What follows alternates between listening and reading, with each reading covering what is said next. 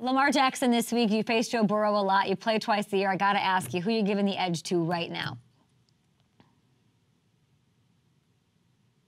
Right now? Yeah. I mean, I think Joe's coming on strong. I feel like when he's healthy, he's one of those guys that can light you up each and every night. But I mean, Lamar, he do it in such different ways. Even if even his throwing is not on point that night, he can still rush for 150 and 3 touchdowns. So it's just a matter of he can beat you in a couple of different ways, or Joe can light you up for 400, and few people can do that in the league in general. You've sacked Lamar a lot. I think you've taken him down, what, 4 times? Only 4? I think it's 4.